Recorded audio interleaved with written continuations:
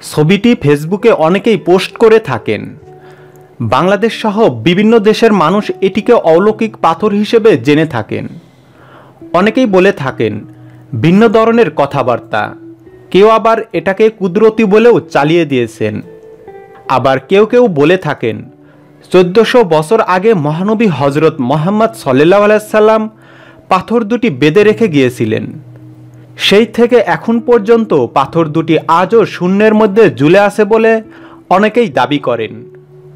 মহান আল্লাহ রাব্বুল আলামিন মাত্র 6 দিনে আমাদের এই বিশ্বজগৎ সৃষ্টি করেছেন।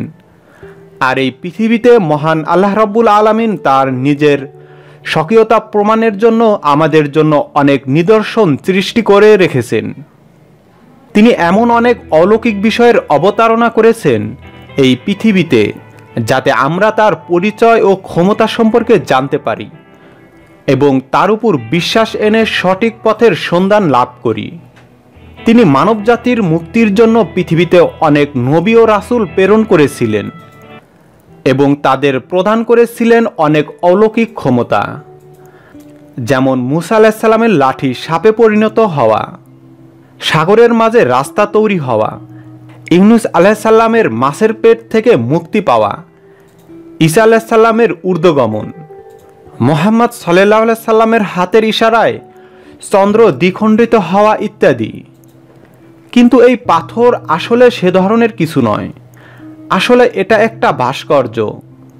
ঝুলন্ত অবস্থায় দেখে মনে হওয়া এই ভাস্কর্যটি স্থাপন করা হয়েছে মিশরের কায়রো বিমানবন্দরের প্রবেশপথে।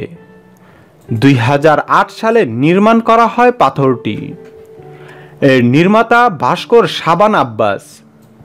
ভাস্কর্যটি এভাবে অবস্থান করতে পারার কারণ পাথরগুলো আসলে পাথর নয়, বরং পাতলা মাইল্ড স্টিলের শীট, যার বাইরের দিকে পাথরের মতো রং করা হয়েছে।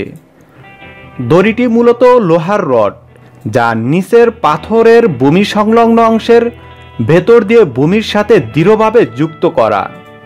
শুধুমাত্র মানুষের দৃষ্টিভ্রম বিনোদনের জন্য এই ব্যবস্থা।